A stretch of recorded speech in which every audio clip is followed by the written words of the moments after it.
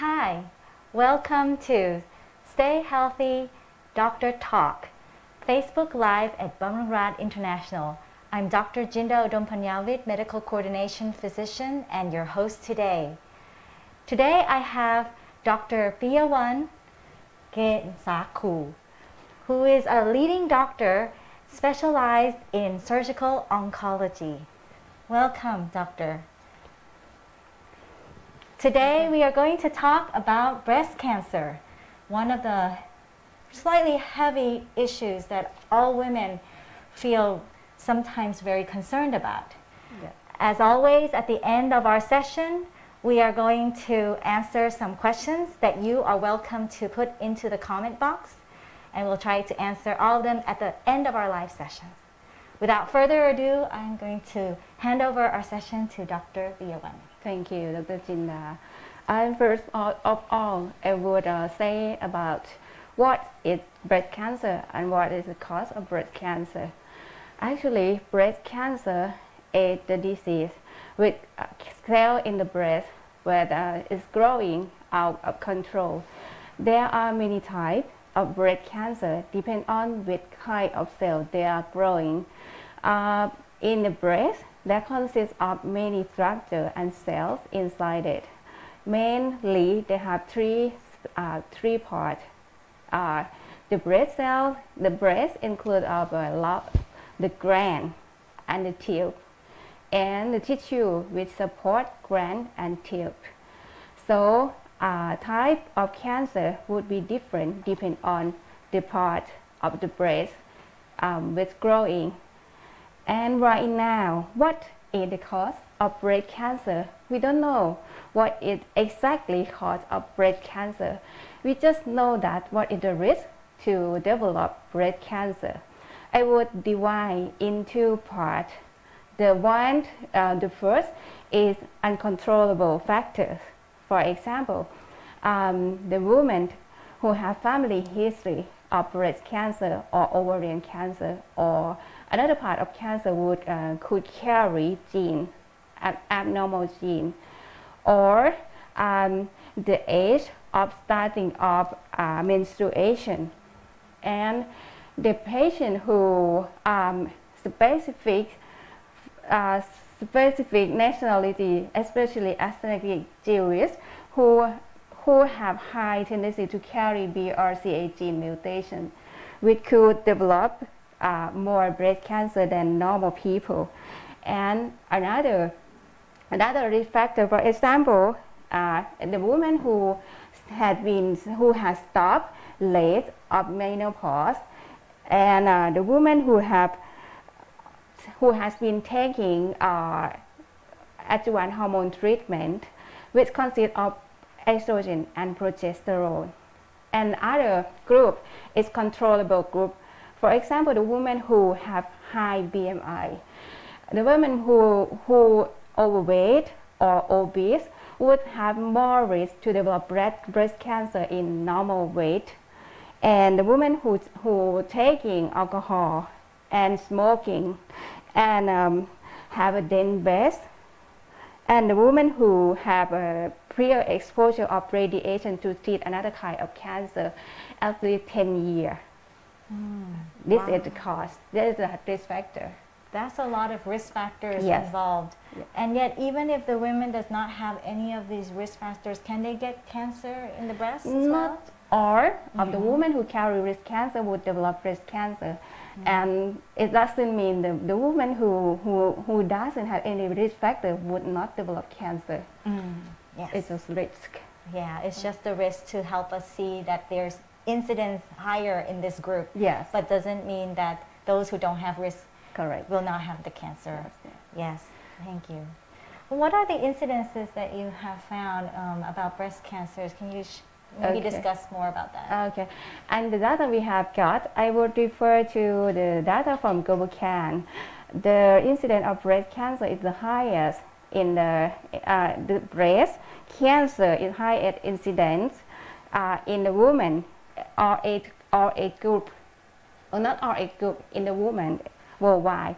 And when we compare that, we found that the women who develop cancer in Asian population, the incidence is lower than Europe or Caucasian population. Okay, yeah, we can see that as well, that this is more common in the Western world. So what are the symptoms of breast cancer?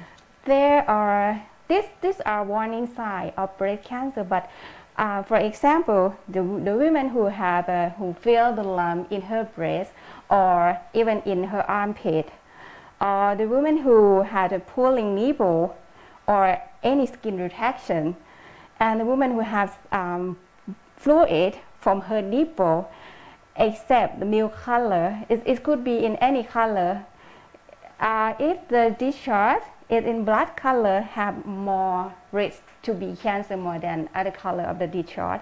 And there are some symptoms, for example, the size of the breast different in one size and it get bigger, or the texture of the skin changing. But however, these symptoms doesn't mean they will have cancer. It could be because of from not cancer cause, but however, you should to check.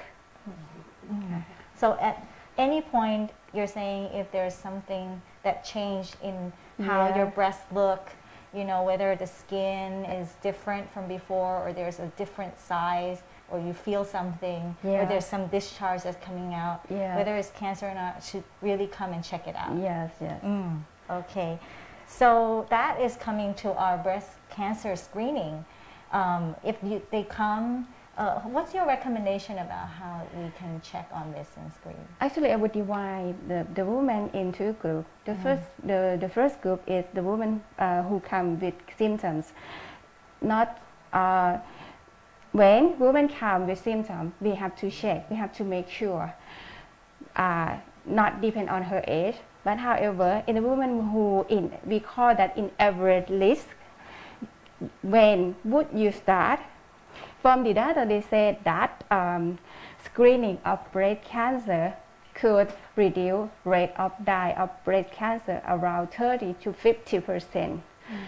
The age of start of screening is quite vary, depend on data in each country. But most of the guidelines, they recommend to start mammogram for screening of cancer at age of 40. Okay. So before that time, that 40 years old, and you're going to do mammogram. Yes. And how often you do the mammogram after 40? This way is depend on any guideline, but in most guidelines they recommend to do annually. I mean every year. Every year. Yes. Okay. And ultrasound could be add on in the women who have dense breast, or mammogram have something to do to identify, for example, to difference between mass and cyst inside the breast. We may need further imaging to clear it. But what about before 40 years old? Before 40 years old, we can do ultrasound. And of course, like what you said, we should check our breasts. And how do we do that? The breast, you mean self-breast examination? Yeah. Okay. At home, I suggest to do self-breast examination just one time a month. The optimal time is around 1 week before the first day of your period, and then count around 1 week. And when you take your clothes off, and before you take a shower, you should see in the mirror anything change in your skin or shape of the breast. So and you go in front of the mirror and look with your clothes off. And then you might see, if you see something wrong, and that at that side you should do examination. The way to do examination, in the woman who have small size of breast, you should to lift your hand at the side to be examined, and then use other hand to palpate it. You should to use 3 fingers to feel it and compress your chest wall. Do not use tip of finger, and then you have to palpate all of your breast area. And also, if you can, you should to do palpate on the armpit as well. Breast and armpit. Yes. On both sides. Yes, on both sides. This is 1 week before the first menstruation. After the yes. first menstruation. Okay, very nice. And we should do this every month. Yes. You can start to do a cell breast examination of 25. At 25? Yes. Okay.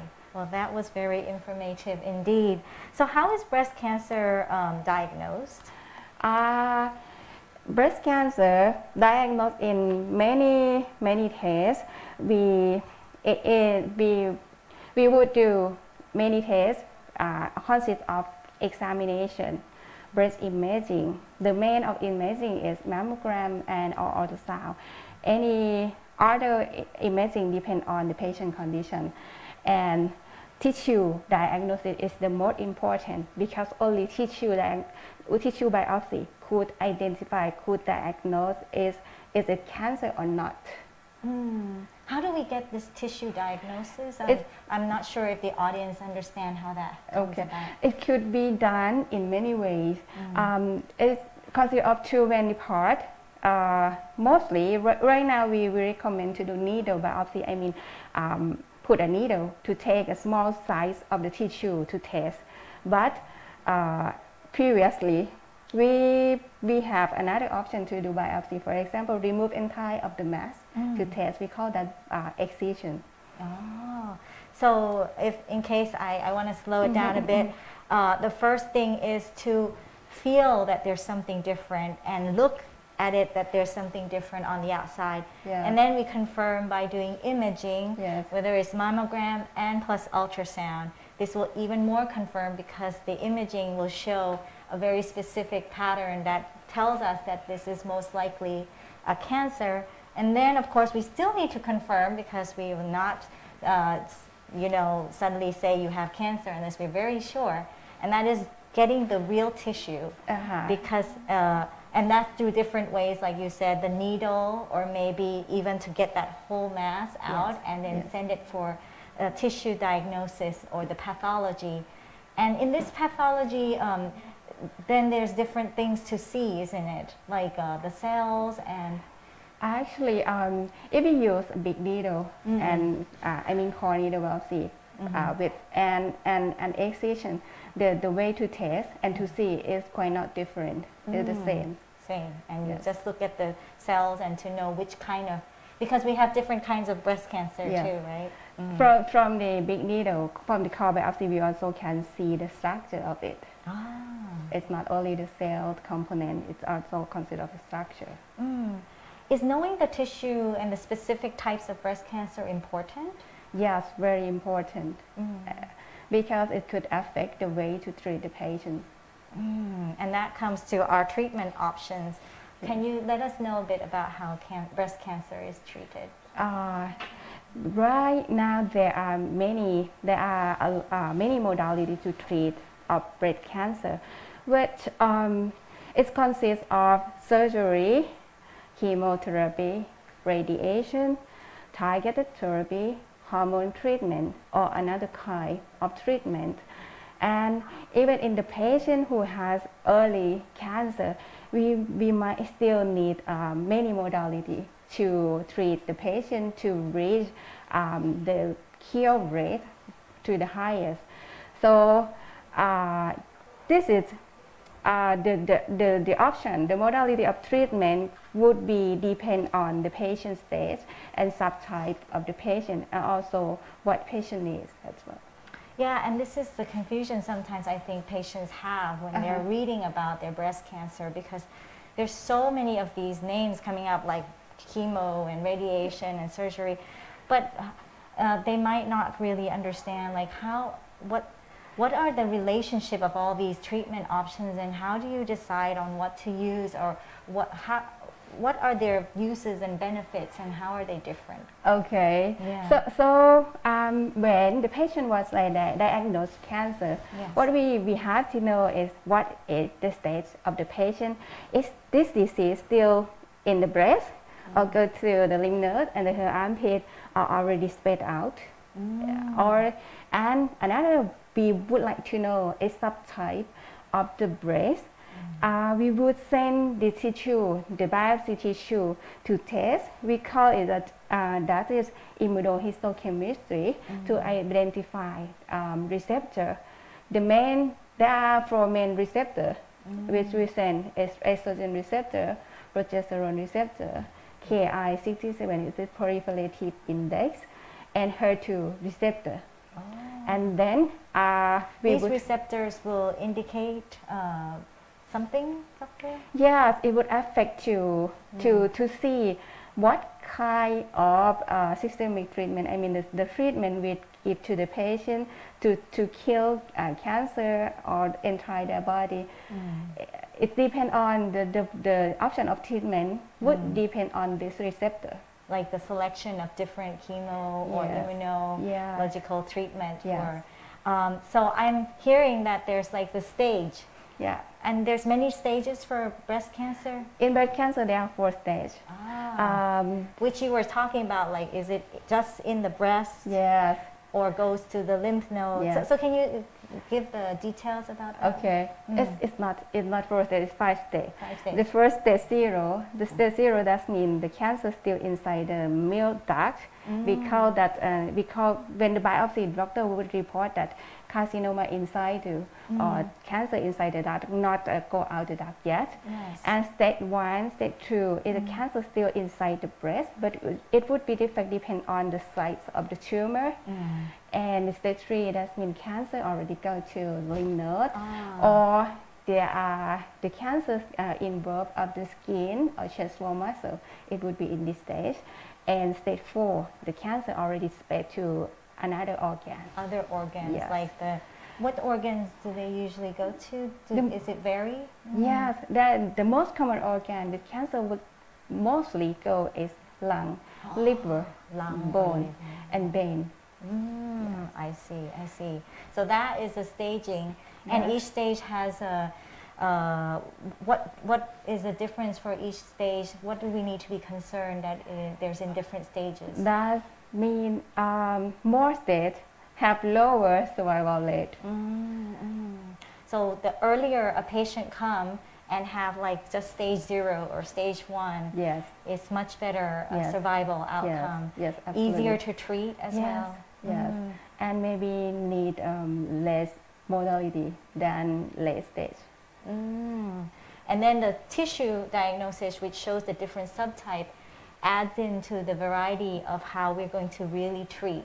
Yes. And this is a very specific and very high technology way to know that this is how we're going to treat each different type of cancer. But in general, we must understand the stages first. Yes, yes.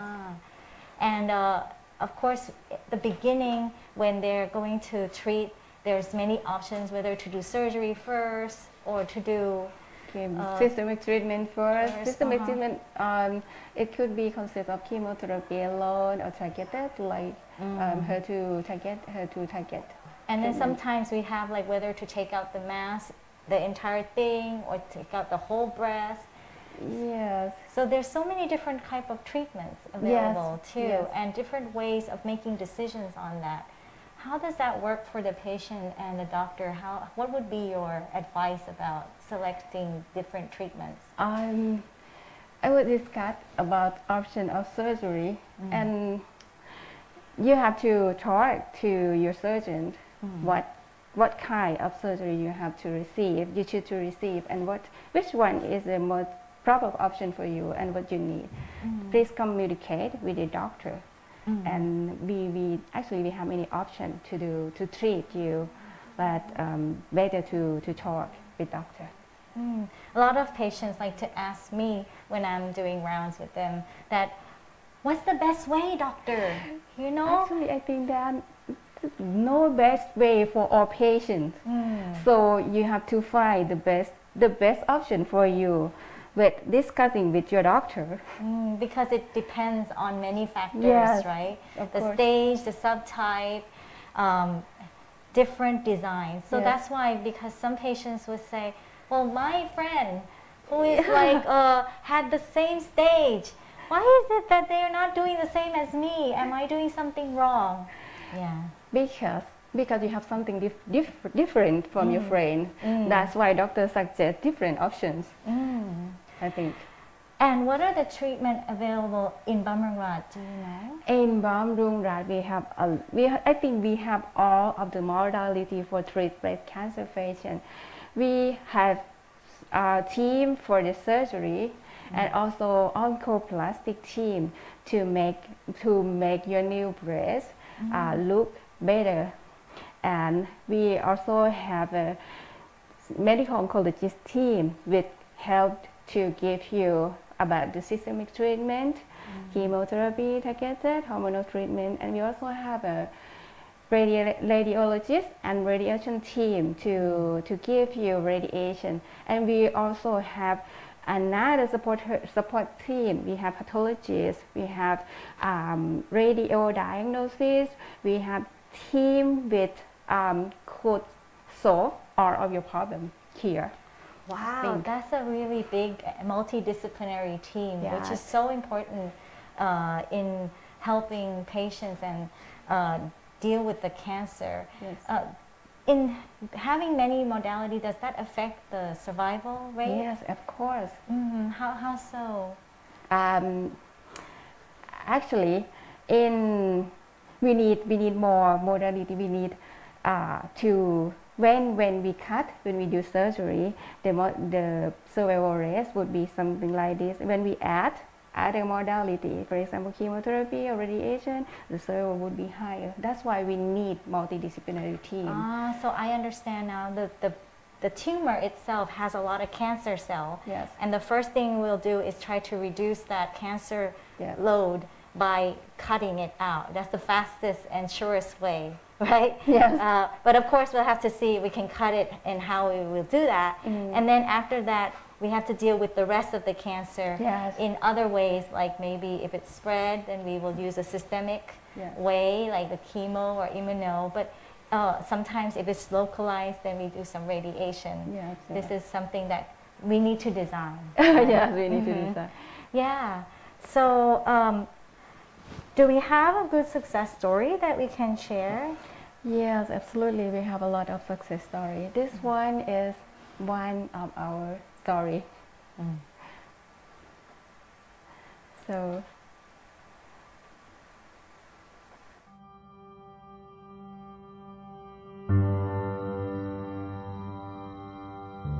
ถ้าจะถามว่ามะเร็งชนิดเดียวกันนะคะเมื่อ20 ปีก่อนกับปัจจุบันเนี่ยหน้าตาต่างกันไหมก็ต้องตอบว่าไม่ต่างนะคะแต่ว่าสิ่งที่ต่างกันก็คือความซับซ้อนแล้วก็รายละเอียดของผลการตรวจชิ้นเนื้อที่เราต้องให้กับผู้ป่วย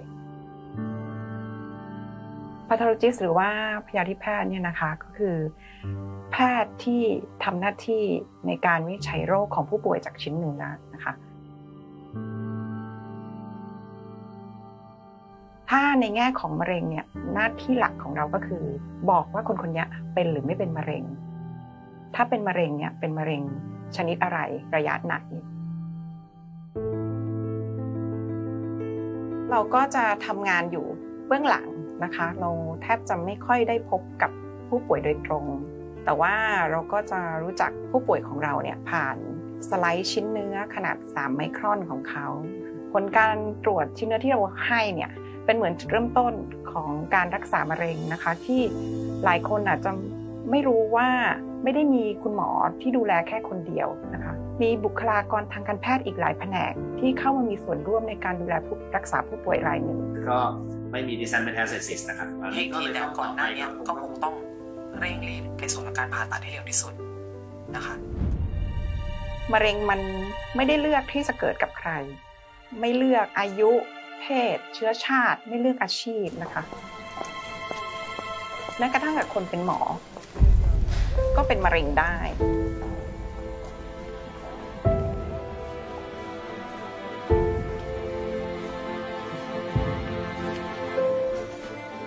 แต่มันมีอยู่ก้อนหนึ่งที่ค่อนข้างที่จะซีเรียสและน่าเป็นห่วงเลยอย่างที่เราทำทูเมอร์บอร์ดกันบ่อยๆเห็นแบบนี้เนี่ยก็อยู่ในคาลิฟอร์เนียละเราดูสไลด์ผู้ป่วยมะเร็งเยอะแยะมากมายนะคะแต่ก็ไม่เคยคิดว่าวันหนึ่งเราต้องมาดูสไลด์ชิ้นเนื้อตัวเอง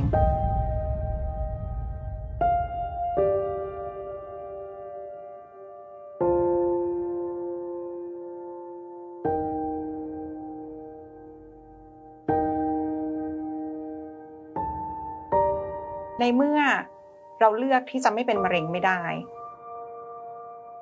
เราต้องเลือกที่จะรักษาได้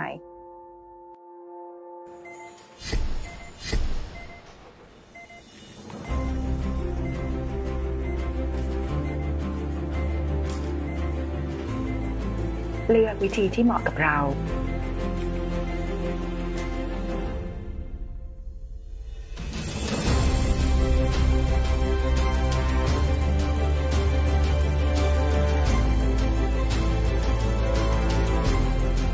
เลือกคนที่จะดูแลเราเข้าใจเราเลือกที่จะมีความหวัง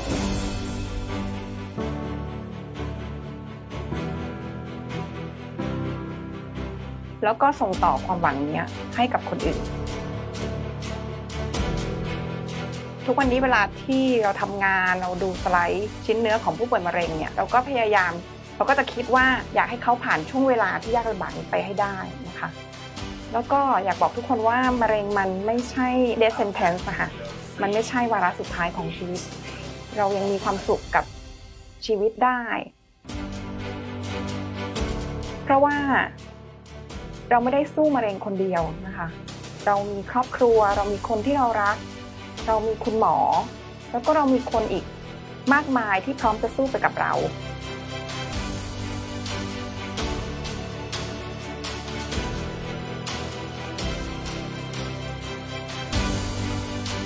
เพื่อให้รอยยิ้มของเรากลับมาอีกครั้ง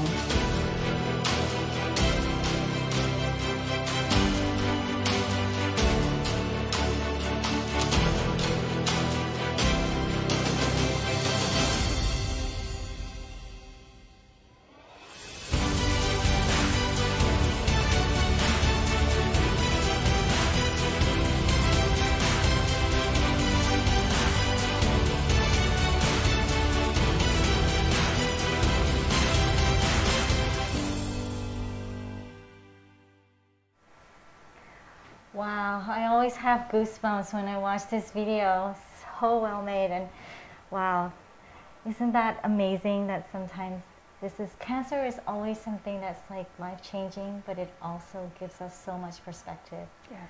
Yeah. So I have here a few questions from our audience. Are you ready? Yeah. Okay. How to prevent breast cancer? Actually, as I told you before, we don't know what it is absolute cause of breast cancer, but how to prevent, we can reduce the risk, we can adjust it. For example, you should to control your weight in normal weight. So hard. Yes, I know, but however, let's try it.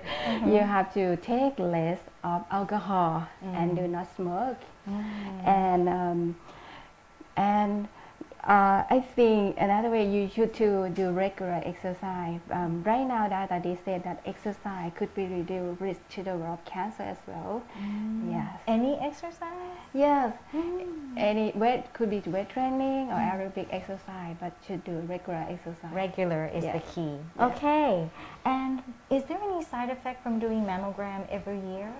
Actually, what we concern, what of the people concerned is, according to mammogram, is X-ray of the breast. They are afraid of the radiation will receive. Yes. But however, the dose for the mammogram is very low. So I think risk is very, very low. Benefit is very much than risk.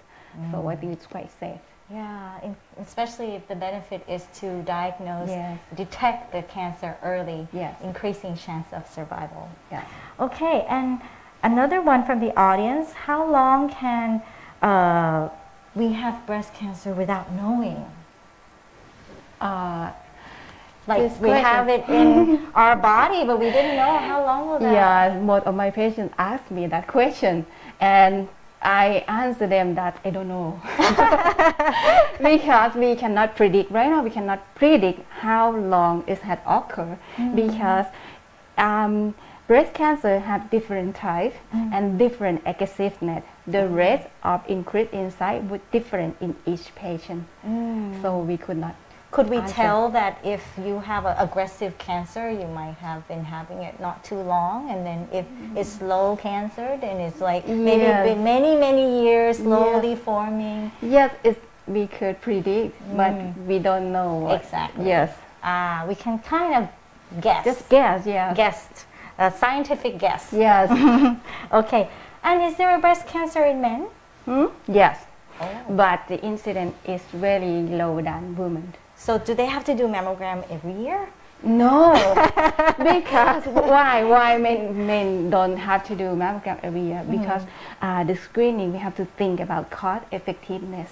If we screen in a large amount of people and just detect 1 or 2%, is not. It should not do. It should not be done. So, in the men, how can they know they had cancer? Yes. Most of the symptoms in breast cancer in men is palpable lump, Yeah. especially in the center, in the middle of the breast. So when So they should check too. yes, Oh. actually in men it's easy to check, right? Yeah. Then do they have to check every month like No, women? no. Okay. So they just have to check every once in a while. Yes. Look in the mirror sometimes to see Yes. if there's anything weird. Yes. And do they have like, do they have the same survival rate and things like that? According to incidence rate, it's very low. So we don't have exactly data of incidence rate, but we think it's not different. Oh, because men don't really have a lot of breast cancer, so Yes. we don't have that Yes. much data Yes. to really have a summary of what it is. Yes. But however, the treatment of cancer in men is quite same to the woman. Same kind of treatment. Yes. Same approach. Yes. We have some more questions here. What are the chances of having cancer if there is family history of cancer? Like any cancer, I probably think. It's hard to answer this question. It depends on, we believe the family history of cancer would carry some gene. We could develop cancer in the future. I think it depends on which gene you have carry in your family. So I cannot answer about this question. But we have genetic tests in Yes. Bumrungrad Yes. available. Would this help in any way? Of course. So maybe just if they're really curious and want to be proactive, Yes. you can take some genetic Yes. tests. If you have family history of cancer, especially breast cancer, ovarian cancer, if you have, I suggest to come to consult geneticist about the benefits of genetic testing. Is it necessary or not? And then you can proceed to do the test. If they said you should too. Then should do. Yes. So yeah, everything is about talking and trying to Yeah. find out because it's very specific, Yes. isn't it? Yes. Is there an age limit for the mammogram? Limit? Yeah. Do you do mammogram all your life? Or is there like That's a good question. In American, some guidelines they recommend to screening mammogram until age of 75, and some guidelines they suggest to do mammogram screening until 10 years. What is called? We predict this woman could not alive more than 10 years, so stop screening. how we We don't gonna know. predict when we're gonna, our Yes. life expectancy? Yes. That is hard, yes, for sure. So maybe go with the 75, I'm not sure. We'll have to talk to your doctor about it.